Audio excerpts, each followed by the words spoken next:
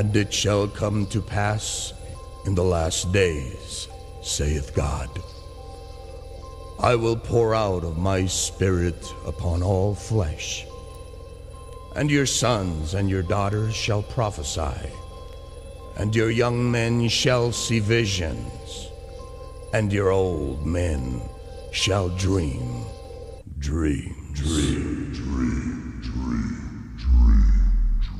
The scenario begins in '86, life of a youth as I reminisce. I was a standard adolescent, past time of a wild child back in school. Lifestyle buck wild, every day was a newborn day. My viewpoint was cocky, life was great. One morning I received a phone call.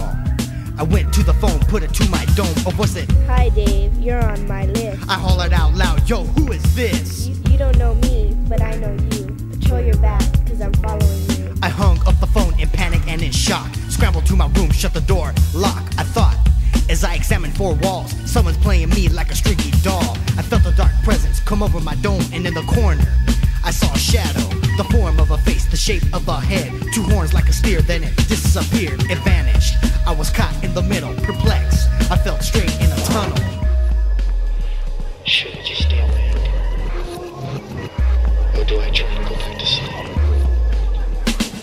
Awoke the next day with my mind swollen, couldn't mediate, deranged with a migraine. Every step I took, everywhere I looked, I guarded my back, felt like a crook, I was a Christian. But my mind was apprehended, I was lukewarm, my faith no more, intense nervousness. As the day progressed, mid-afternoon went home full of stress. Now back at the crib it was creepy, visualizing a death stalker after me.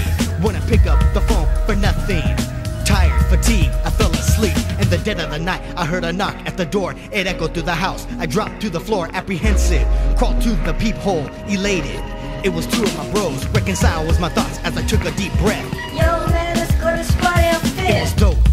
The music, the people, the friends, not wanting the night to end. I was having so much fun like a dog with